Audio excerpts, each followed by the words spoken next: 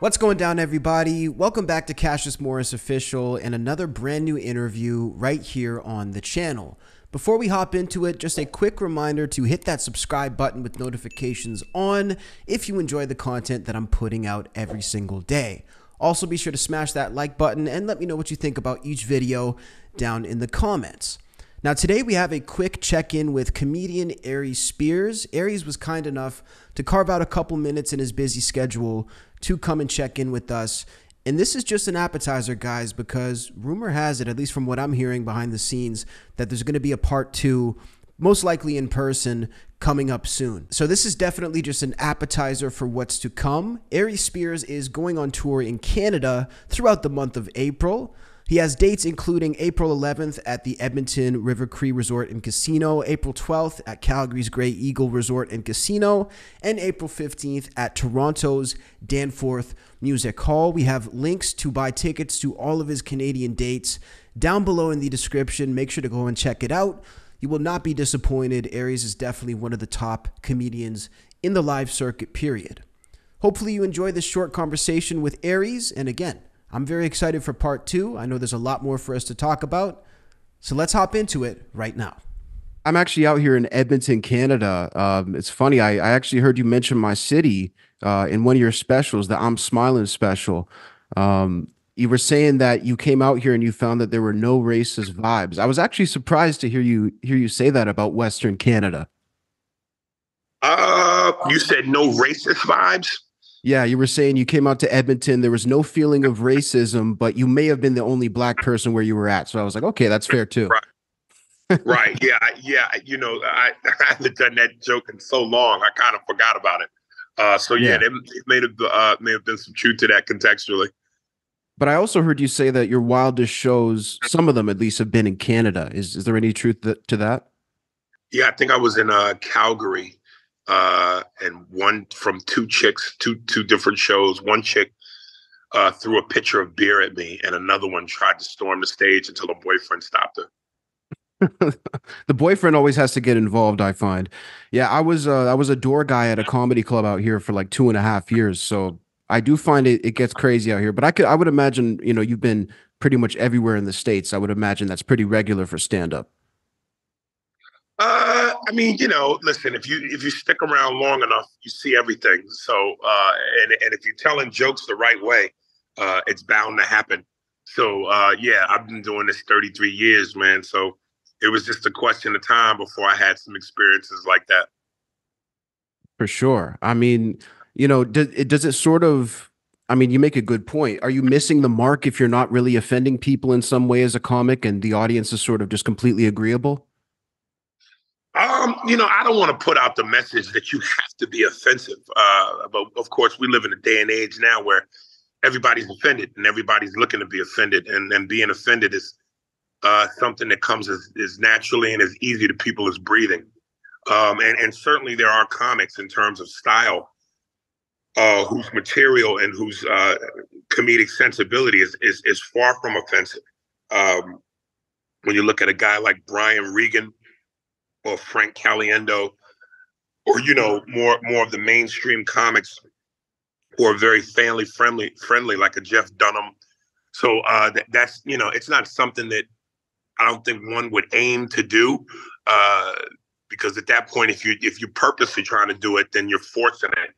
And you know, I don't think that there's anything you know, to be proud of if you're you know, if you're a fugazi, if you're faking it.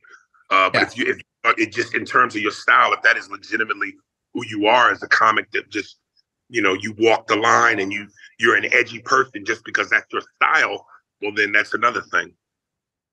Right. It's almost like you can't force yourself to be edgy, just like you can't force yourself to be clean. Like some guys, there you go. You know, they try to fit themselves in those sitcom shoes and it just doesn't work for them. Exactly. So you should always, I mean, moral of the story is you should always be who you really are. 100%. You know, speaking of stand-up, I actually saw something really interesting today. I wanted to get your take on. There's a podcast called the Dudesy Podcast. I don't know if you've heard of this show. Will Sasso is one of the main hosts on it. And he also has an AI component that he interacts with on the show. And on the show, they created an AI version of George Carlin, and they actually released an hour-long George Carlin special that was AI, but it was George's voice. And they're now being actually sued by the George Carlin estate. Good, You think that's a good, good thing? good. Yes, So I think AI is it could have, you know, I don't know if it can still be, but I know that's part of what the writer's strike was about, was, you know, AI. And I think if we're not responsible in regards to this, and we treat this in a careless manner, AI may be the death of everything creative and original and true. So I'm not a fan of AI, at least not in the sense that Hollywood would like to use it. I'm just not a fan of it because I believe in true authenticity, and nothing is more authentic than, you know, actual human beings. right. So you feel like this was a disrespect because I mean, even his family estate, they're saying, you know, their father spent so much time and effort on his words that they don't feel like his voice should be used otherwise. Exactly. You know, people can try to duplicate something all day long. I mean, I'm a firm believer in, as a guy like most guys who enjoy sexual intercourse, you can't build a doll great enough for me to be replaced by a woman. And they're trying. I know they've been trying, but if you've ever been in real flesh, there's a big difference. 100%. So it's never going to be as good as the real thing. So I mean, could you see in any reality AI comedy shows taking off? Like, let's say it's in person as a hologram. Could you see something like that working? If that happens, I'm done. That's what Aries has done. I'll bow out of the business because if that's what audiences want and that's what they gravitate towards, then there's no reason for us to be here. That's a very good point. You know, you spoke a little bit on the, you know, how obviously everybody's, you know, the cancel culture, the people being offended. It's a topic everybody's sort of spoken on. But really, my question on it is what has been your armor against that? Because Aries has been Aries really since day one, and you don't really seem to have been affected by the outside noise. Well, I think I have been affected by it, you know, in the Hollywood sense that, you know, I'm not their go-to when it comes to film and television. But at the same time, you know, listen, man, I was born in 1975. I'm an 80s baby. So I come from that generation of, you know, real soldiers, you know, so I don't know how to be any other way but me. And, you know, if the threat of being canceled is something that hangs over my head, or maybe I've been canceled and just don't know it, I'm gonna die on that hill, man. You know, it's who I am. So I've made it this far. For the last 20 years, I haven't been in a major movie. I haven't been on a major television show, and I'm still one of the most sought out comedians to come see live. So I think that's a testament to who I am as a person in terms of being genuine. And I think sometimes the industry doesn't give the paying public enough respect in the sense that, you know, they're not dummies. You know, they think that they could just put some shit together, throw it out there, and people will eat it up.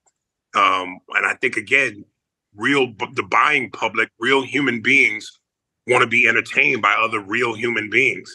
So you can try to fast food your way through this if you want to, but we all enjoy a good home cooked meal.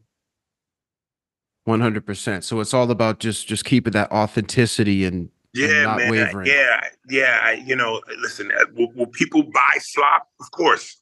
But I think that if it was completely that way to the extreme, then we'd all be out of a job. But I think at the end of the day, the buying public, like I said, they respect real, authentic, original human beings. And because of that, we all still have jobs. So you feel like it's in a sense cost you work, basically, is what you're saying, to have remained as authentic to your craft as you have. Yeah, listen, my mouthpiece is my biggest power, but it's also my biggest detriment. And I feel like maybe a lot of comics could relate to that. Yeah, some can. And then some are trying to make the necessary adjustments to stay afloat. Hmm. It's all about that fine balance. You know, also in the news these past couple of days was, of course, Kanye West, back lately with some of his antics, of course, with his wife, snatching a phone from a TMZ reporter for asking about his wife, asking if she had free will. Did you get to see that video by chance? Yeah, I saw a snippet of it. What are your thoughts on sort of the latest Kanye antics and what he has going now? Kanye is Kanye. You know, I don't think anything should surprise us. He's who he is in all his diva-like aura. So if nothing else, it's entertaining. You know, Katt Williams said in his latest interview that, you know, Kanye is, you know, a known mentally ill person. So maybe people should stop bothering him and treat him as such. I mean, what are your thoughts on that sort of statement? Nah, I don't think he's mentally ill. I think we got far worse, more mentally ill people in positions they shouldn't be in. One of them may be the president again. So I think Kanye West is tame in comparison. Right. Well, I mean, a guy like Killer Cam, he said that he's never seen Kanye, you know, be crazy and he thinks it's all an act. I mean, it could be. I think it's a little bit of both. Um, you know, like I said, Kanye knows how to market Kanye, but at the same time, there's a genius behind his insanity. Absolutely. You know, real quick before we wrap up, I know that you mentioned that the Katt Williams interview in your mind was pointless drama and didn't really seem to accomplish anything. You know, I just in terms of your thoughts on that, do you feel like there was any positive aspects to it? Because, you know, in my mind, the way I saw it, I feel like if there's going to be ownership in the black community and people are going to come together and build, do you feel like it helps if they realize that there's not as much ownership as they may think? Because I feel like the general public maybe has a perception that all these black celebrities have all this ownership, and they really don't. Well, I think the key thing is what you just said: come together and build. And how do we come together and build when that episode of uh, Shay Shay was anything but that? That was the exact opposite of coming together and building. You know, like I said, it was a news cycle, and it was water cooler conversation. Uh, I don't see how it served the purpose of us coming together and building when it was the exact opposite of that. Right. So maybe having more awareness about the way it actually works in the business, you know, you don't feel like that helps for the general public to come together. No, because there was nothing to pick from that was positive. Hmm. Yeah, just a lot of criticisms in general. You know, last question I had for you, Aries. I appreciate you making a little bit of time for me, man. The Eminem and Benzino beef, of course, being ignited again by Eminem dropping a diss track. Benzino coming back saying he doesn't really have a beef with Eminem and he's caught off guard. Do you think Eminem's too old to be doing rap beefs at this point? No, I don't think that if you're good at what you do, I don't think there's ever a time limit or an age limit that you should put on yourself. It's the reason why you are who you are. But Benzino should probably concentrate more on being able to figure out how he can turn his neck and torso and without at the same time, like turn his neck without having to turn his torso. So Eminem may have had a point in what he said. Yeah, I didn't hear the diss track, but absolutely.